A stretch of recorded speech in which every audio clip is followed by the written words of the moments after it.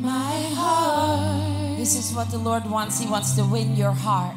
He wants to win my heart. Amen. He wants every nook and cranny of our hearts. That's why He came, to win our hearts back. We were far from Him. Come on, the world was far from Him, separated from His love by sin, but He had a solution. Praise the Lord. Aren't you so glad? And this solution was already pre-planned before the problem ever came to pass. Jesus says, I am the light of the world. It doesn't matter how dark the world is or how dark your life has been. Jesus can come and light up any area of your life. So we want to welcome those online as well. We want to encourage you and invite you to really participate all over the world. Really participate in this service. There's breakthrough for you as there's breakthrough for us in this room. Amen. The Bible says in John 9 verse 4, we must quickly carry out the tasks assigned to us by the one who sent us. Wow, that's what Jesus said. Quickly. The night is coming and then no one can work. So there's a time coming that we can't work.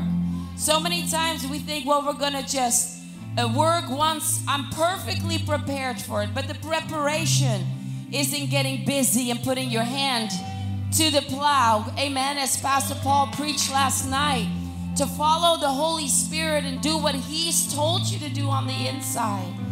And so Jesus says, but while I'm here in the world, I am the light of the world.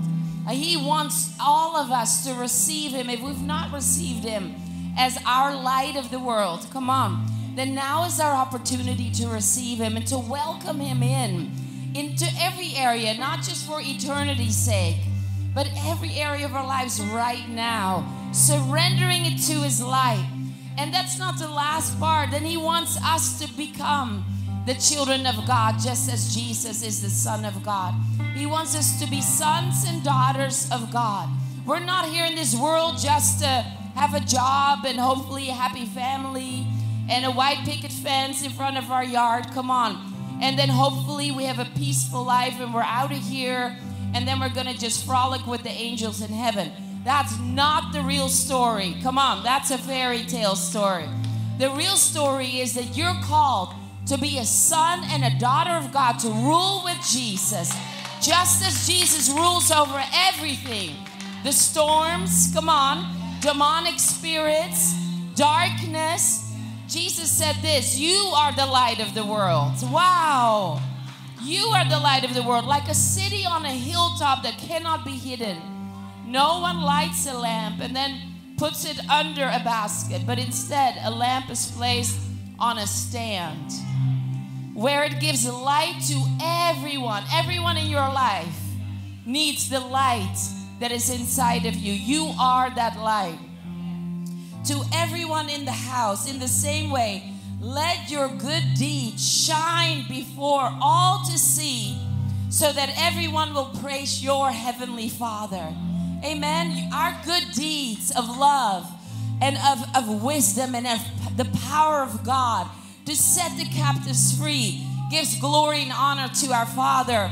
Because then the Father looks at you and me and goes, that's why I placed them in the earth in 2018, 2019. This is why they are here. Amen.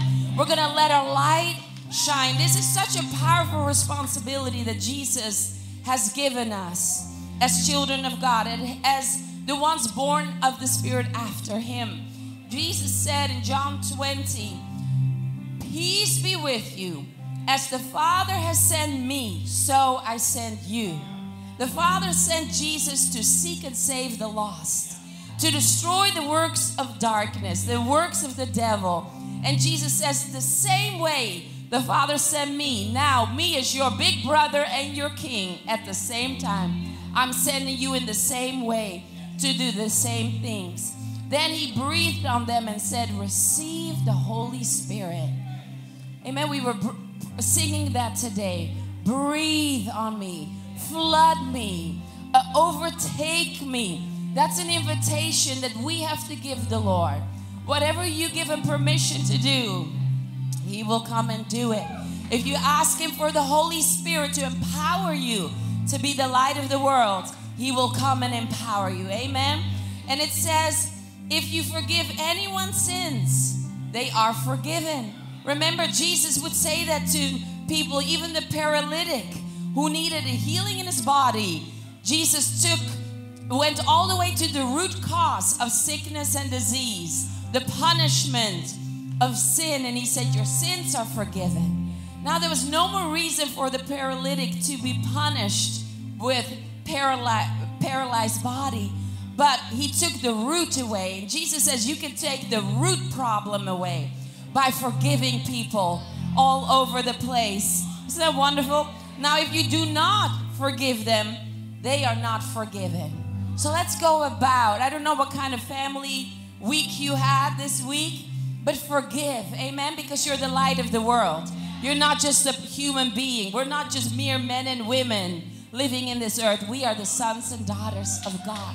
So, Lord, we invite you right now to flood us with your light, to flood our minds, and to cleanse our minds from all clutter, distractions. We thank you, Lord, that you want to work with us today, to take us to another level, to bring the breakthrough. And so we invite you, Holy Spirit, baptize us to overflowing. Come on, church, let Him hear you. I'm going to get all of it otherwise. Baptize me to overflowing, Lord. Flood me with your Holy Spirit. Oh, let the Holy Spirit's baptism bubble up in me and empower me to be the light of the world in the name of Jesus.